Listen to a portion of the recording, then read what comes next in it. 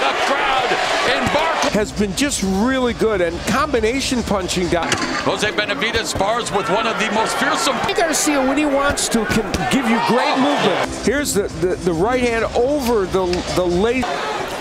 There's that right hand that lands. Counterpunching. He's capable of initiating this fight, and he has not been able to change the dynamic. The right hand, and he came back with his own. And slipped early on, throwing combination, kind of coming out with Benavidez. The double. Bernstein's key to victory. Garcia's going to try to get right back into it as 154-pound pool here tonight. That's a